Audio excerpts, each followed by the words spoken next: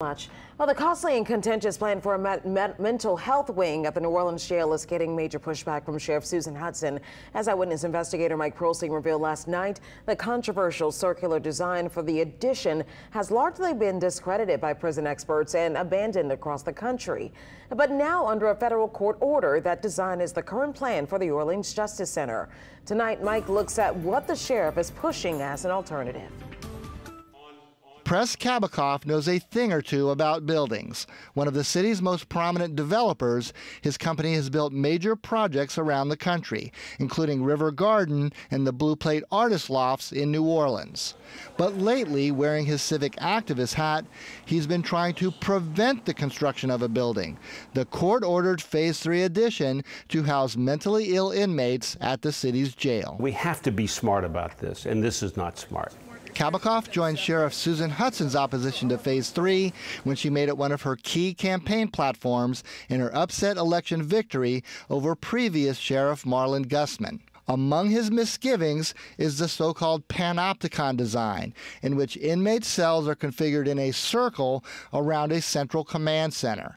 Jail experts say the panopticon robs inmates of dignity and increases anxiety by putting their distress on display for everyone else to see. It's designed by a circular panopticon. There's not been one of those built in the country in 20 years. They're all closed.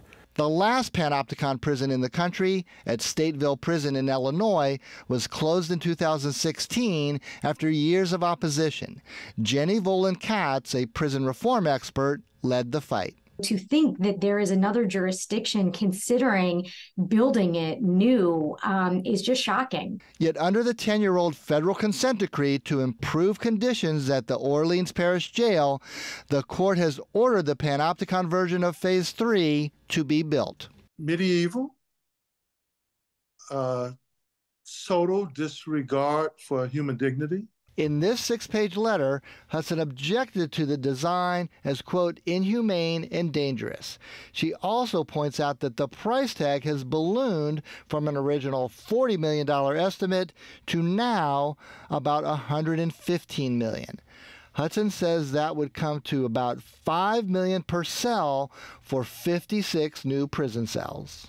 If I were to go into a bank and say, I want to build a hotel or an apartment, and I want to spend above $2 million a room, they would throw me out of the office.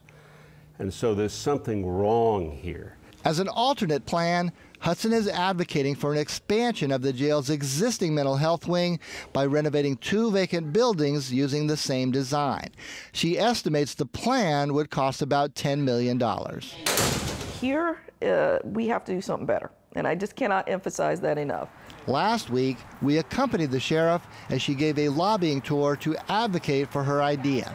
Councilman Oliver Thomas was there, and now he's aligned with Hudson. Why are we in New Orleans doing a design that prison experts all around the world have said, first of all, should have been outlawed, shouldn't be used, is not the best design, and at a cost of $80 or $90 million more?